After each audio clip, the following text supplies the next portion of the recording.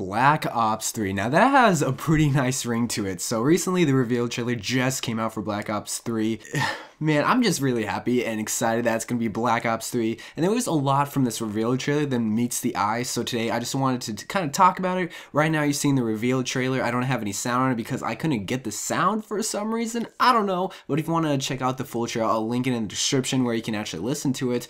But today I want to play the trailer first and then I'll slow down a little bit so you guys can actually see what I'm talking about. But I'm only going to be talking about like the important stuff, the things that actually came with the trailer that actually mattered, that at least I felt that would matter to you and I in the next couple of months for Black Ops 3 that will actually talk about more about the game. So right now the first screenshot you're looking at is a few circles, right? So you see that 115 is circled 3 times in the screenshot, and that's because that's going to be confirming that zombies will be in Black Ops 3. And now that's kind of already guessed because it's kind of like Pizza Hut not delivering pizzas anymore. They just have to deliver pizzas. Black Ops 3 just has to have zombies because that's Treyarch's baby. So you already know zombies going to be in it, but this just kind of confirms it. 115 is the element that zombies have that makes them zombies. It's been sought out all the way to World at War ever since I think the second mission or the third mission. So I thought that was kind of an important part right there. Then the other circle that wasn't 115 is actually coordinates that if you put those coordinates in Google, it'll actually take you into Egypt. Now this is important because at least we know a little geographical area of where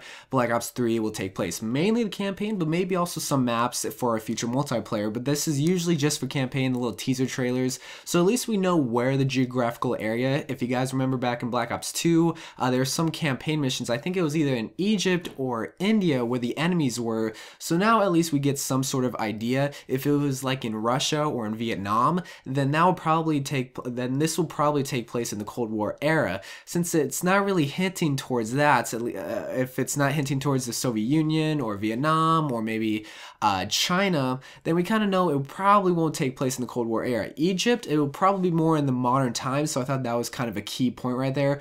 Also later on, there was also another geographical coordinate area thing, which I think this takes place in Maret. I don't know the city, but I'll put the name of the city once I actually get the correct pronunciation of what this coordinate is. So that was just also another geographical area. These geographical coordinates are important because at least we'll know where it takes place. Like I said before, if it was in the Soviet Union, they'll probably take place in the Cold War.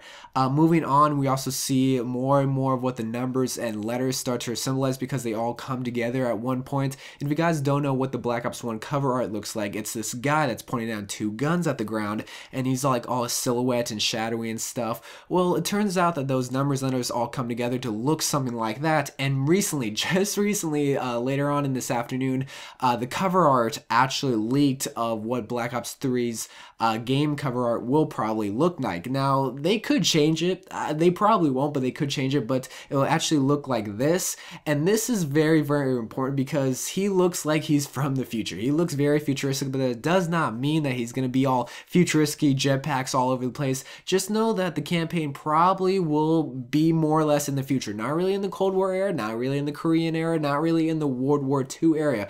Would this guy look like he belonged in World War II? Honestly. So that's how you know that the campaign probably won't be set in World War II, but that doesn't mean that we can't jump back and forth because that's what happened in Black Ops 1. We went from the Cold War all the way to World War II and just so on and so forth. So it'll probably be in the future, but that's not a bad thing. Black Ops 2 was somewhat in the near modern future, and that was a great game, at least in my opinion. The last and final thing that I want to talk about, which honestly isn't all that big, is just this little image right here. So this is like a trident. I think that's what it's called. It's a little logo. Now, there's this image floating around of this possible trident or a possible team logo for Black Ops 3, and it's stuff like this little Poseidon pitchfork, which if you guys also don't know what a trident is or a team logo, it's like the Op 40 from Black Ops 1 or from Modern Warfare 2, or maybe the Task Force 141 from Modern Warfare 2, Modern Warfare 3. So this is probably going to be a team in the multiplayer for Black Ops 3, or maybe the team name like Atlas. Atlas is the current team for Advanced Warfare. So this is probably the same thing, just Trident. I don't know what it could be called, but this is probably the logo of either the enemy team or the good guy team. And pretty much that's about it. That's the only key important things that I found from the Black Ops 3 trailer. If you saw anything or hear any more information, leave comments down below. Share this video with anyone that wants to share their own opinions about Black Ops 3. And also let me know if you think that they will be jumping back and forth. Like I said, the leak cover art just came out recently. They could always change it, but I don't think they will. They have no reason to change it. But yeah, this is the Black Ops 3 trailer. I'm really excited. I'm really happy with the things that are turning out. I just can't wait to see more and more information coming out, because you already know later on this week more and more information is going to be coming out. Call of Duty had stuff on Snapchat all week just teasing us, because they're just a little tease, but it was a great way to campaign Black Ops 3. So I'm excited. I hope you are excited, and I'll see you guys later. If you want to check that full trailer out, you can.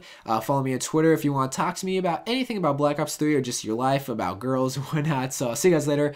Enjoy the rest of your day. Hopefully you guys are excited for Black Ops 3, and bye!